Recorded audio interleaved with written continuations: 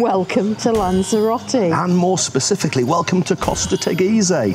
Yeah, after the bleak Scottish summer, we thought we'd finally find some sunshine. And we've certainly found the sun here. We are staying at the Meliá Paradisus Salinas Lanzarote Hotel. My goodness, that's a bit of a mouthful. The sky's blue, the sun's out. We've been here for a few days, and what have we been doing, Mrs. E?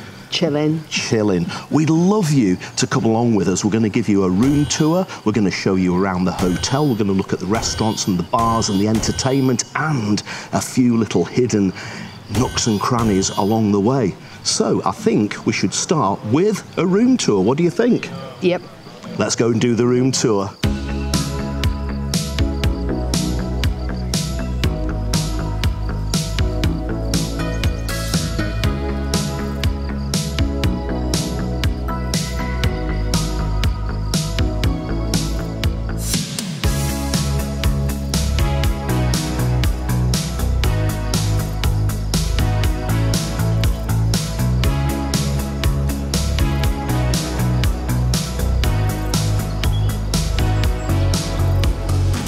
We decided to go for a premium double room with sea view, and as you can see, that sea view is absolutely stunning.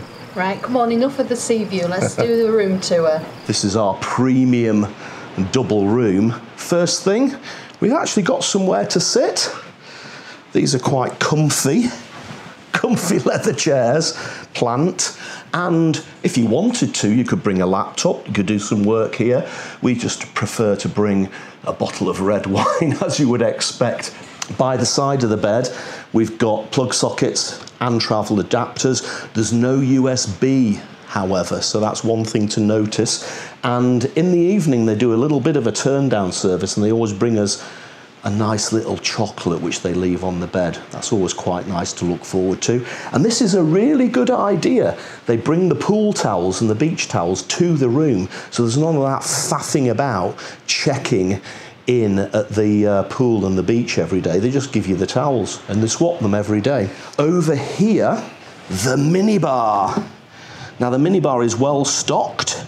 Inside we've got beer, we've got Sprite, we've got Coke, we've got water, we've got orange juice, and they will fill that up every day. It's all inclusive, we don't have to pay extra for that, which is great.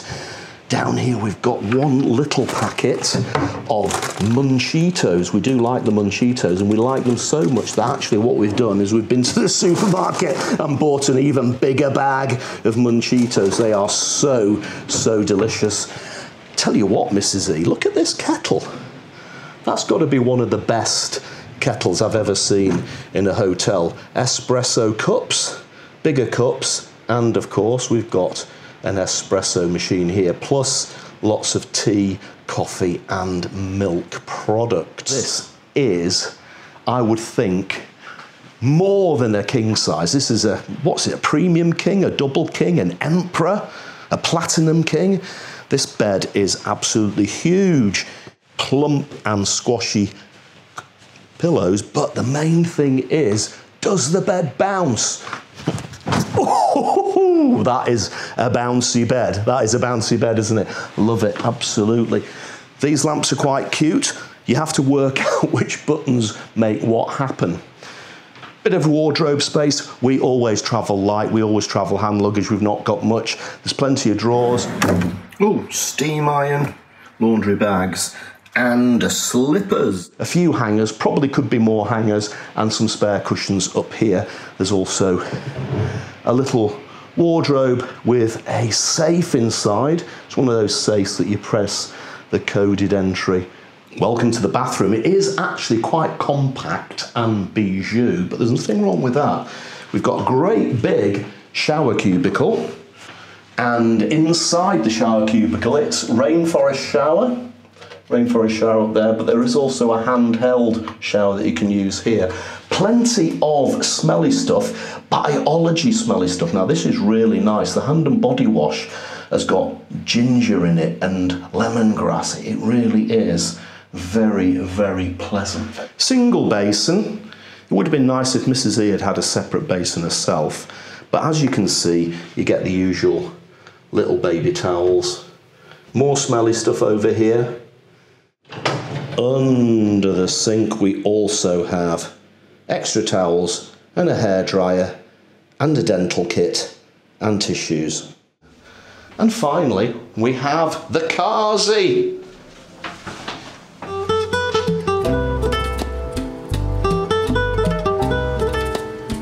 Well, what did you think of our room here at the Paradisus Salinas? We are really happy with the room. Now I thought I'd give you a little look around the main areas of the hotel. First thing to say is you might find the outside of the hotel looks a little brutal and a little concretey. Well, it was built between 1973 and 1976 by renowned architect Fernando Higueras, and it was described at the time as poetry in concrete. Now, when you first look at it, you might think that is a little bit ugly, but it's brutalism, isn't it? And if we have a really close look, you can find beauty. The more I walk around this resort, the more you can see the nuances of the concrete. Believe me, some of it is really quite spectacular.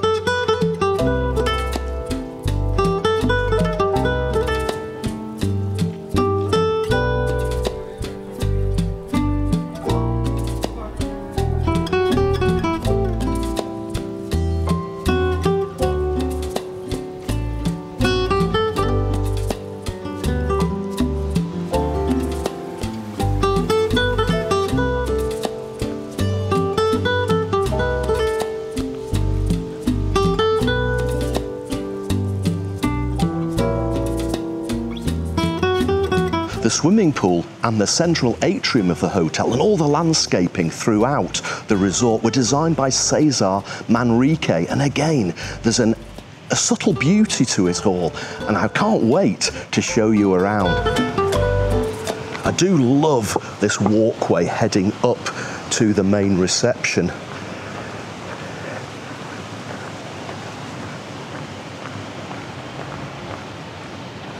When you arrive in a hotel like this, your thoughts are always going to be on, where's the reception desk?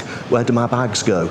But just take a moment to have a look up at the ceiling. That's some of that concrete beauty that I was talking about.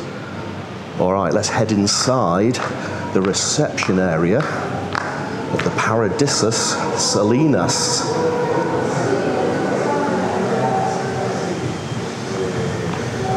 Very wide, spacious reception area, and again look at the ceiling. That's what you're going to miss if you don't look up.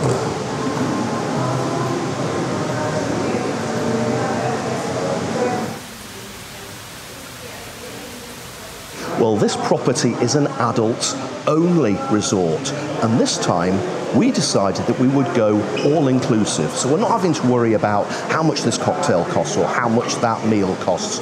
We can just get on with the business of relaxing. So when you check in, they give you one of these wristbands, and the sensor built into the bracelet here opens the door of your room. It also opens the gates scattered around the hotel. It's really quite convenient, as long as you don't lose it, of course. And as you sat here filling out your forms or talking to your holiday rep, just spare a moment and have a look at these wonderful murals built into the walls all the way around the resort. They really are quite spectacular. As you can see, I'm really trying to plug the concrete brutalism here. Yeah, there we go. The mural is by Cesar Manrique back in 1976. There's artwork all over the place, but let's come out of reception and have a look at this phenomenal central atrium. Now, they've tried to build a tropical garden down here. And then we look up to the accommodations. Let's have a wander through that little jungle, shall we?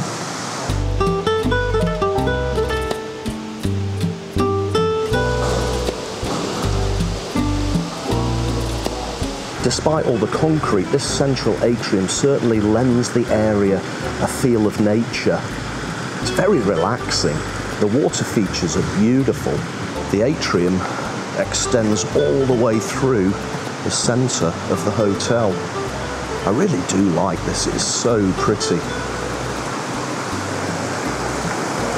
More water features. And more concrete brutalism. It's a perfect combination, isn't it? What do you think of these floating, hammocky style beds? And at the end of the atrium is one of the hotel restaurants. This one is called Capella. There are 4 restaurants to choose from in the hotel. Capella is the Italian restaurant, and we're going to see a Middle Eastern and a fish restaurant later on. And of course, there's Malva, which is the buffet where you have your breakfast and your lunch and dinner, if that's what you prefer. It's quite nice to explore these parts of the hotel during the day because everybody's outside in the sun and you can have a really good look without upsetting anybody.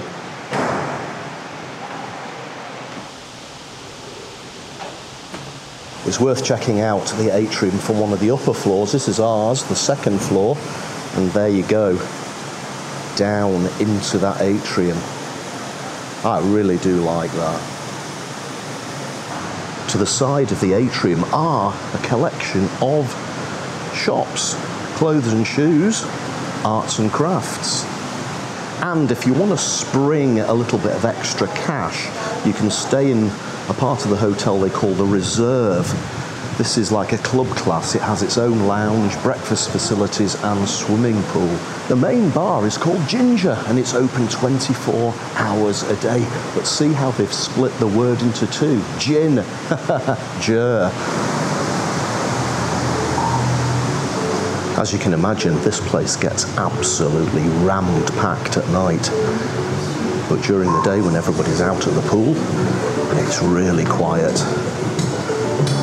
So this is where they make all the drinks, cocktails, coffees, teas, anything you desire.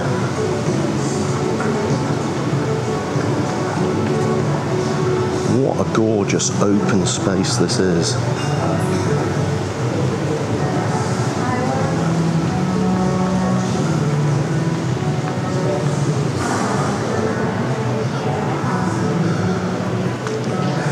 Football fans are well catered for.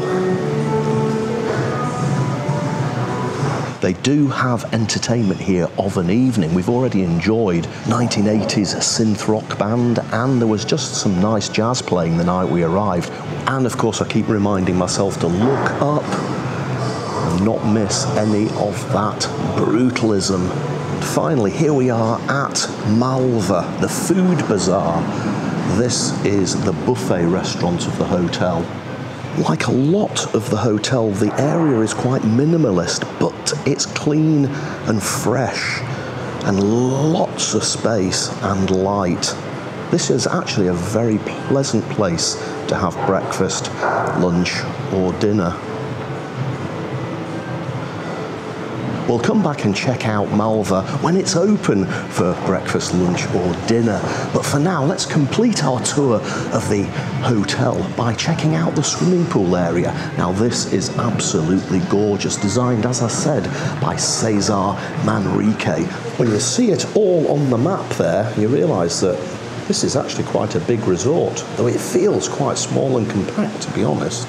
The Ginger Bar also has seats here outside by the pool. Once again, water features are a significant part of the experience.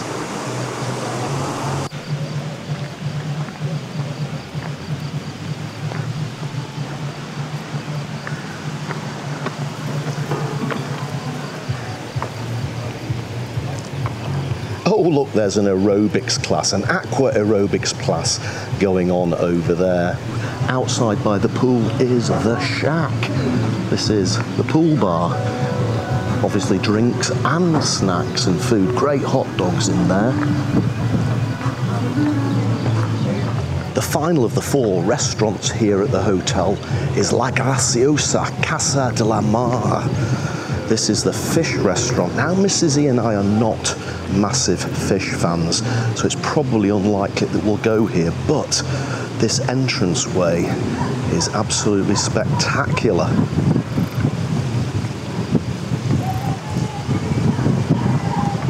The restaurant itself is off this cute little courtyard. This is very traditional Spanish, isn't it? Much more so than the main parts of the hotel. And it has fabulous views of the ocean and of the tennis courts just below. How about we grab ourselves a couple of beers and go and find Mrs. E? I bet she's been chilling out all the time we've been walking around the hotel.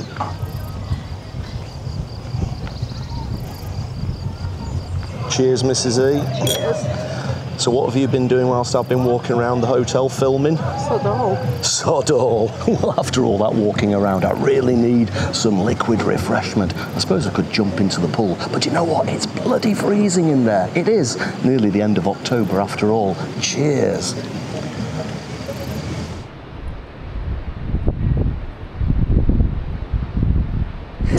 Good morning and welcome to breakfast at the Paradisus. And the cornerstone of any nutritious breakfast, a steaming big cup of black coffee. Oh, absolutely delicious. Now, we are eating this morning in the Malva Food Bazaar. This is the main buffet restaurant in the hotel, so you can have breakfast, lunch and dinner in here. And the buffet is very, very impressive, especially at breakfast. So let's go and have a look.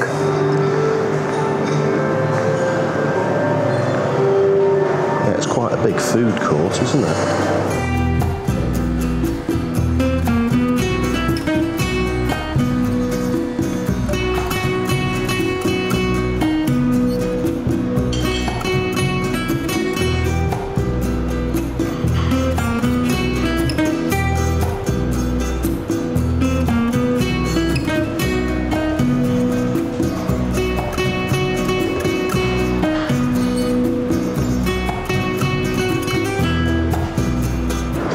If you have a sweet tooth, there's pancakes and churros.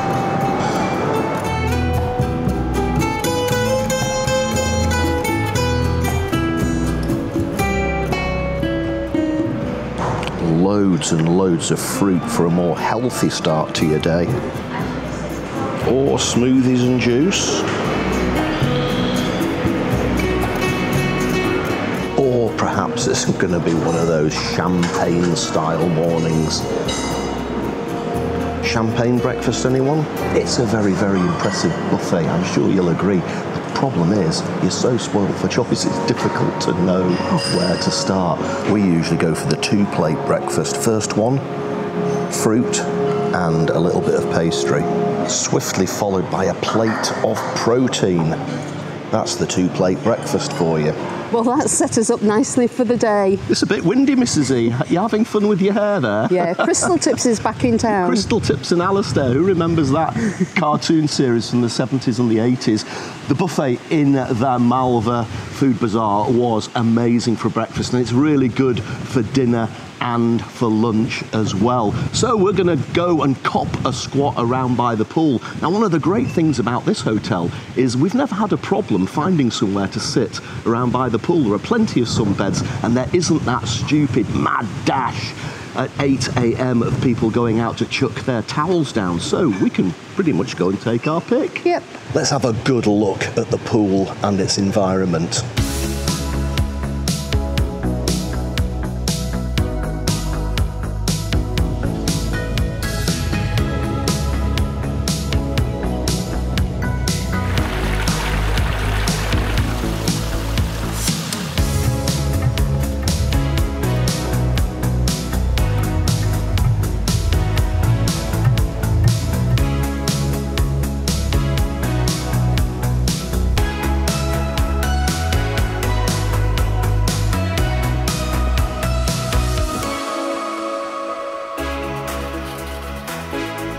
Here we go. Mrs. E is insisting that we go into the pool, and this water is absolutely freezing cold. Yeah. Yeah.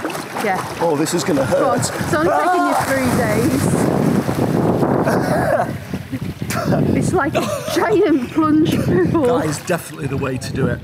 Oh, it's salt water as well. Yeah. Ah. How are you enjoying the pool, Mrs. E, now that you've dragged me in here? It's lovely. It's refreshing. It's just like a giant plunge pool. It's freezing when you first get in, but once you get in, it's fine. Oh, this is actually quite idyllic, isn't it? This is a fabulous swimming pool.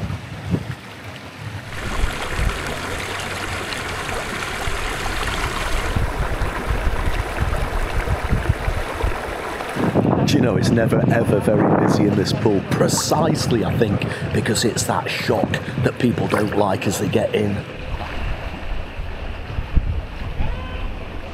Come on, let's go and have lunch at the shack.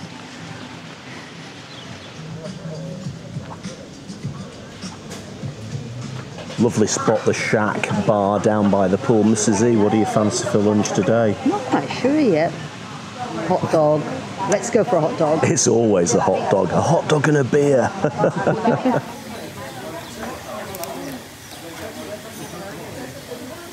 Simple but delicious. And of course, it sets us up for an entire afternoon of doing, what was it you said? Sod all. Sod all. Cheers, everybody.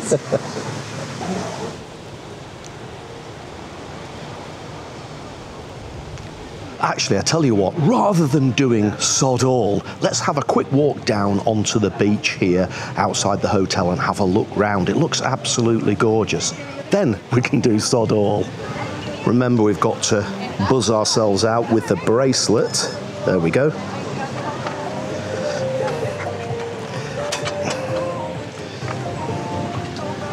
This area just outside the hotel grounds seems to be reserved for fitness classes like yoga and Pilates, but this time they seem to be doing some sort of dance class, Zumba or something.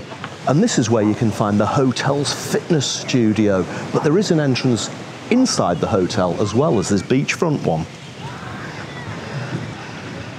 It's a small but pretty beach here, just outside the Paradisus Salinas Hotel. Sun is starting to get low in the sky. That's Costa Teguise over there, the main resort. And these umbrellas and sunbeds belong to the hotel. We will be doing a separate video about Costa Teguise, the resort. We'll check out some of the bars and restaurants and some of the sites. But for now, let's continue to have a look around this gorgeous little beach.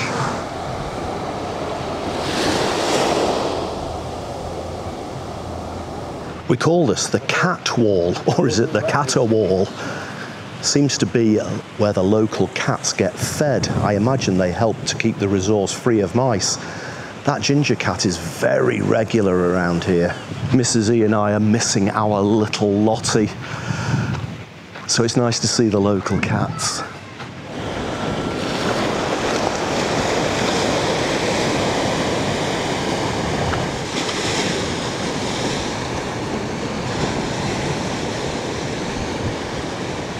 Seems to be very popular with windsurfers and kite surfers. Actually, as soon as you step away from the hotel, it gets very windy very quickly. Time for dinner, and we're going for Middle Eastern cuisine tonight. The Samira restaurant. Let's check it out.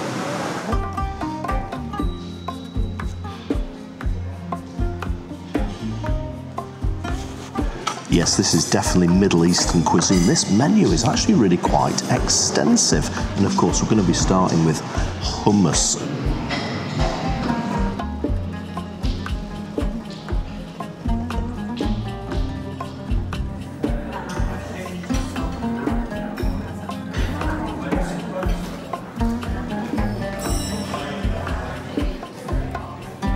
Fresh, spicy and citrusy. That chicken shawarma was delicious. Now let's have a look and see what's for dessert. Well, we finished that absolutely delicious meal with a pot of very rich, very decadent chocolate mousse with violet ice cream. Now, if you're as old as me, you'll remember from your childhood sweets called Parma violets. That's exactly what they tasted of. Absolutely delicious. Well, we've tried the Middle Eastern restaurant here in the hotel. Tomorrow night, we're going to try the Italian. It's the day after the night before, and tonight we're going for Italian. But first, we're going to have a cocktail and listen to some tunes by the DJ.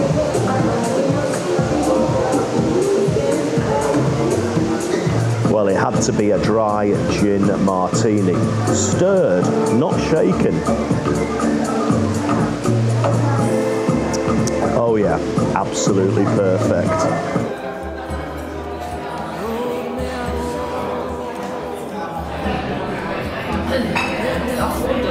This antipasti plate is absolutely phenomenal. I really don't know where to start. The smell of garlic is so overpowering. My mouth is watering already.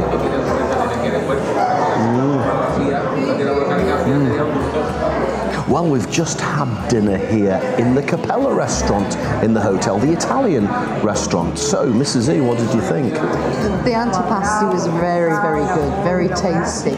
But I think for flavour overall, Samira wins.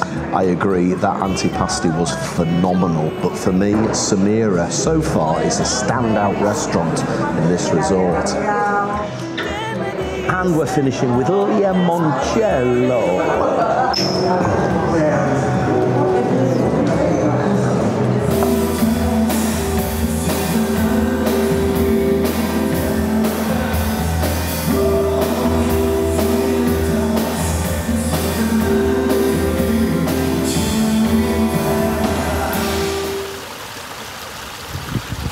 Well, we've been here at the Paradisus Salinas Hotel in Lanzarote for just under a week. The weather's been fantastic. Mrs. E, what do you think of the hotel? It's really nice. It's a lovely resort, great food, good facilities. Do you think you could give it a score out of 10? 9.5. I think I'm in the same boat. I was thinking around 9. If I was to be picky, sometimes the bar at night can get a bit busy, and that's not because the staff don't work hard, it's just that they probably need a few more staff. And even though the food in the buffet is fantastic, at lunch and dinner time it's pretty much the same. I think they could do with some themed nights, so like a Mexican night and a curry night and a French night and an Italian night. But then of course they've got the other restaurants as well. So I think I'm going to go for 9.5 actually. Yeah. Would we come back? Yes, definitely. We would definitely come back. Thank you so much for watching this video. We will be having a few more videos from Costa Teguise. In the next one, we're going to be having a wander around the resort. But until the next video, remember, there's always something to see. So get out there and film it. We are staying at the Meliá Paradisus. We are staying at the Melia